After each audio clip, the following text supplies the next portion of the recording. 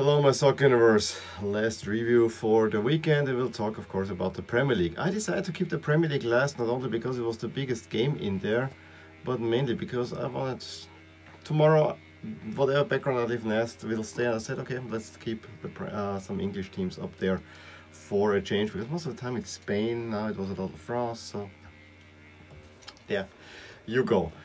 Boy, this was a weekend where I think these guys here showed who are the real title favorites, and they are probably facing the toughest week in football at the moment, and they might actually win all three of them if they continue such a performance.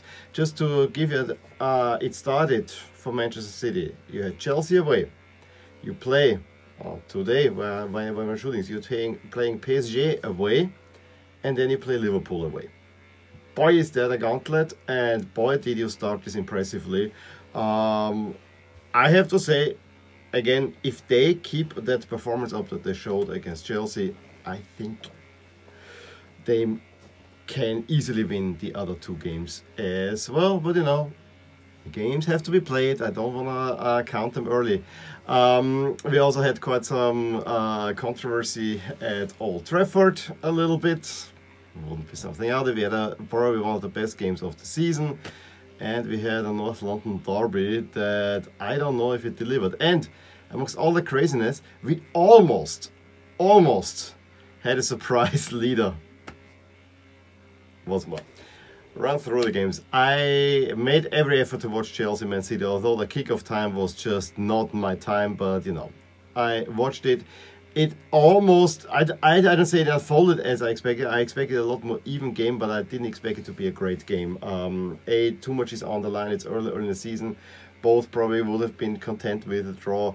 So I was not expecting like a goal fest, and that's exactly what it turned out. What I did not expect is that Man City stifled Chelsea, who started with the three pivot midfield, so with Conte that they used against Spurs, and yeah, that was the wrong choice. And Tuchel afterwards said, yeah, I did it wrong. I probably set up too defensively, and yeah, also having Timo Werner and Lukaku up front, I thought was an interesting choice. And I saw, you know, I'm not as down on Werner as most other people are, but I'm not a big fan of his either. But I saw that, you know, with his work rate, if he just can get a goal, you know, I mean, you don't get goals out of Werner. However, Werner, I should say. But you do get a whole lot of contributions that might end up in assists or pulling other people out of position.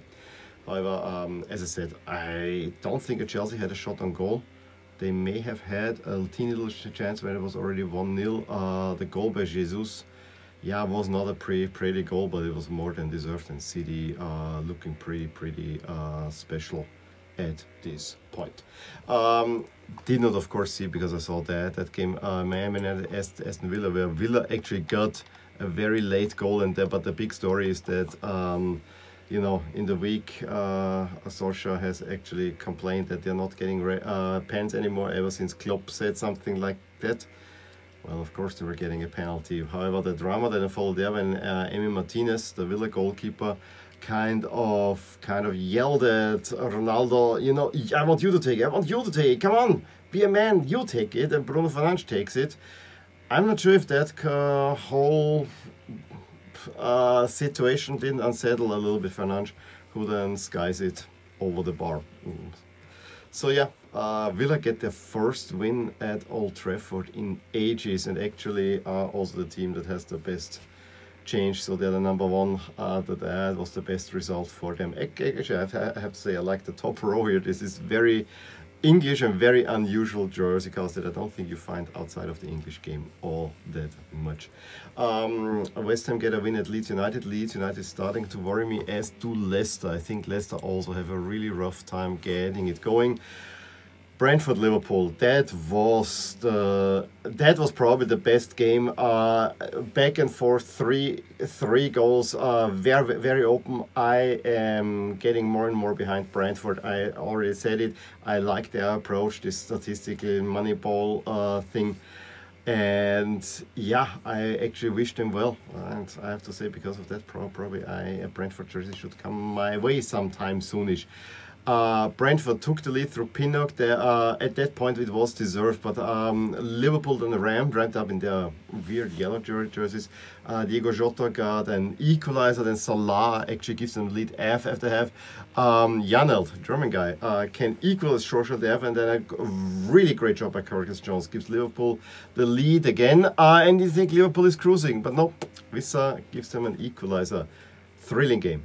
As thrilling and as breathless as the Southampton. I'm not sure. Hasenhüttl is losing it a little bit, but you know, also they had a lot of losses over the season, so gotta see. There's really not much I can tell you about Arsenal Spurs. I mean, Spurs is now where we had Arsenal about a month ago, where we all said, oh, Arsenal is so bad, Arsenal is so bad. Arsenal got it together, got 2 hard-fought wins, and now a very impressive one in North London derby over Spurs, and Spurs looks in tatters. I have given them a pass for the big loss at Crystal Palace because they had so many people still out, but ever since, doesn't look good. What were doing? Smith Rowe, Aubameyang and Saka by the 34th minute had it. Spurs being not present. I mean, Son pulling one back. I think both North London teams are becoming non-entities in the English game at the moment.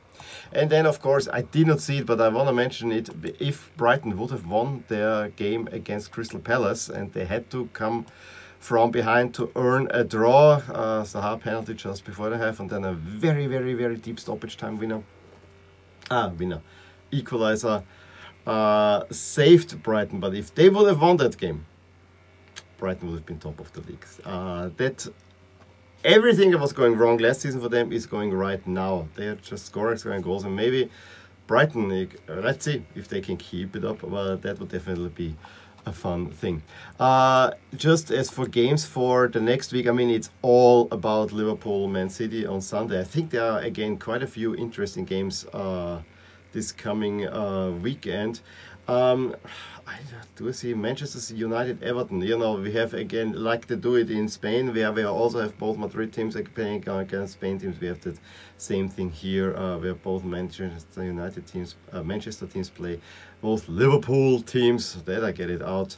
And yeah, I have no thing that really sticks out all that much, but you know, that might change when I get to it. In any case, give me a thumbs up if you enjoyed this video. Setscast coming very soon. Subscribe to my channel if you want to see more, and drop a line below if you want to add anything to what I said. I will talk to you soon. Bye. Hey there, I really hope you enjoyed this video, and if you did, here are some videos and playlists that you might actually enjoy too. Also, please consider subscribing to my channel and click the little bell, so in order to get updated whenever something happens in my soccer universe.